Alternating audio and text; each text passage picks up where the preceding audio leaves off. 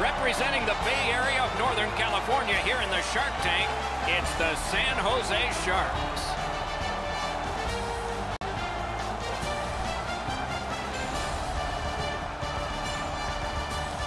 The last game of the Stanley Cup Final. Hello, everyone. Along with Eddie Olczyk, Ray Ferraro in just a moment. I'm Mike Emmerich. The last game.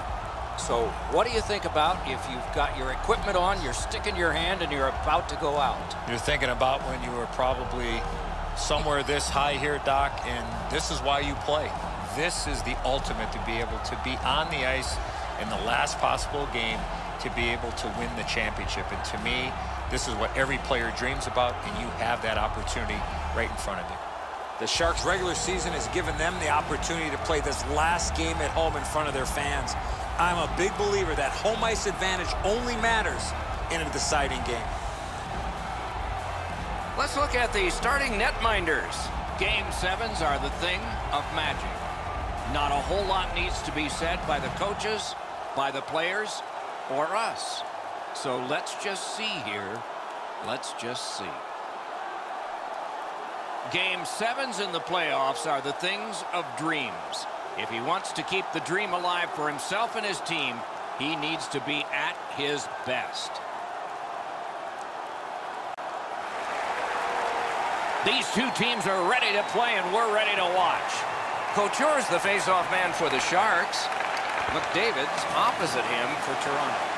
He is slashed, and there'll be a penalty for that.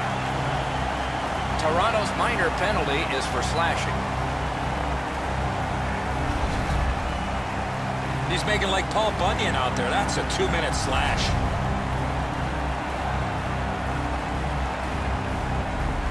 San Jose's power play is activated for the first time tonight. Chasing the game is a losing proposition night after night. You get on the board first, you win way more than you lose. A power play can give you that advantage. Steps across that line. Save there.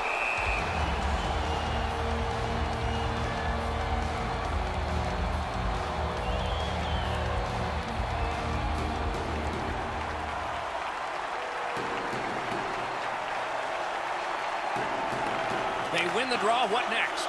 Lets a shot fly. Lightning-like reflexes there. Great glove save.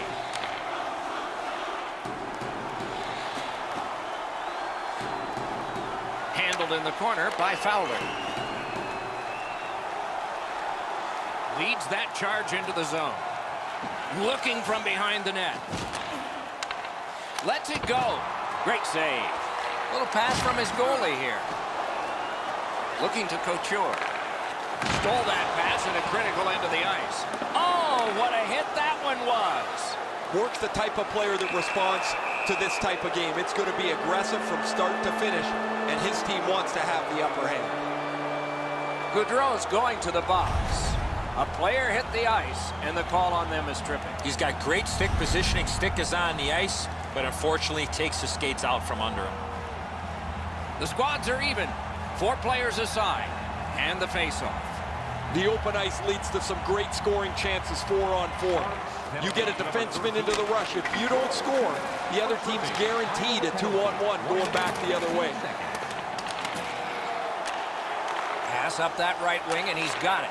The pass fails, and the puck leaves the zone.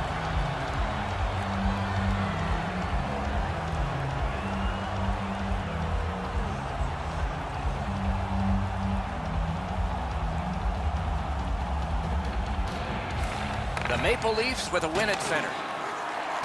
Stood up there. Walking a thin line near the border there. Got it on his stick in the slot. He scores! Didn't take long. Crowd celebrates 1-0. San Jose's gotten the crowd into it early. And rightfully so. The energy they played with has been terrific. The Leafs win the draw. What's next? A shot. Got in the way of that one. Jones got the whistle and a rest. 1 minute, 47 seconds.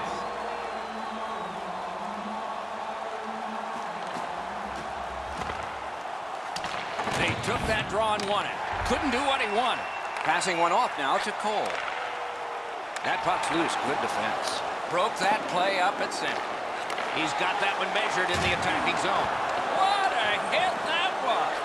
One way to wear down your opponent, play physical. And that's exactly what happened there. Took that pass right up the wing.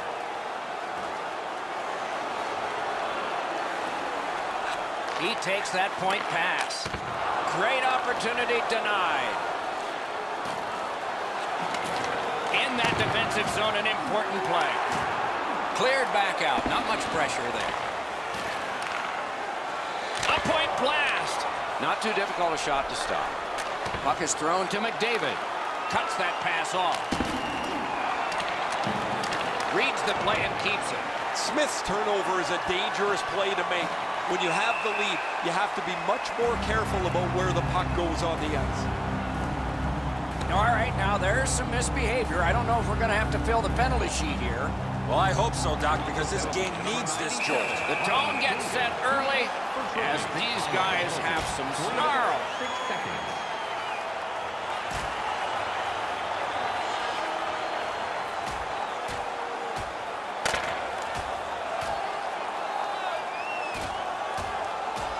And it's over with one last resounding punch. But what did you think of it? I thought it was pretty even throughout, but at the end, certainly you have to give the nod to the big puncher.